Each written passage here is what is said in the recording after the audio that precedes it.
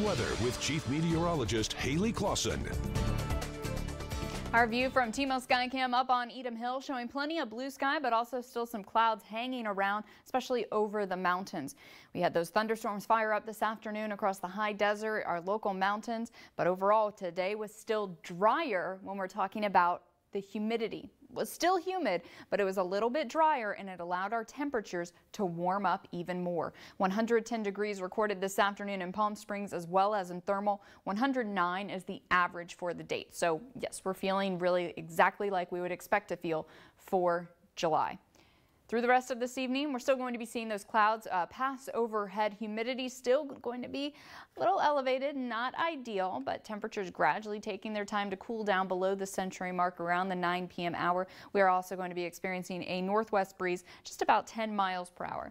So we are under the influence of this ridge of high pressure along with the rest of the western United States. So expect more of the same as we head into tomorrow. Our temperatures are on the rise. Tomorrow's actually looking to be the hottest day of the week, but we're still going to be keeping the humidity. We're still dealing with a bit of that southeasterly flow, and so we're still going to be tracking monsoonal thunderstorms across parts of Southern California. Now, this is a loop looking back at what's happened over the past 3 hours. Again, we did have those flash flood warnings for the high desert.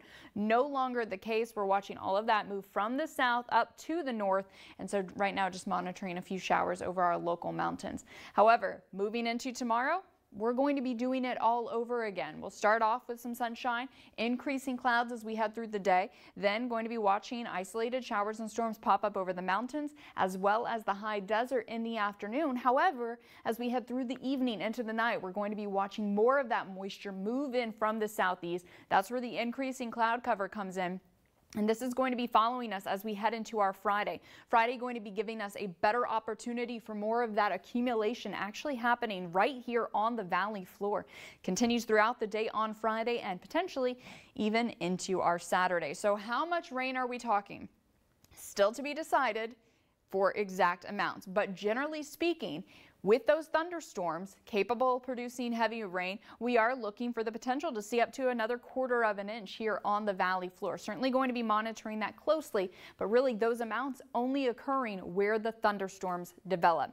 Temperatures going to be cooling down for Friday and Saturday. Warmer, drier conditions. John and Karen on our Comfort Air 7-day forecast into next week. Okay, we like drier. Yes. Warmer and drier would be better. Thank you, Haley. Reducing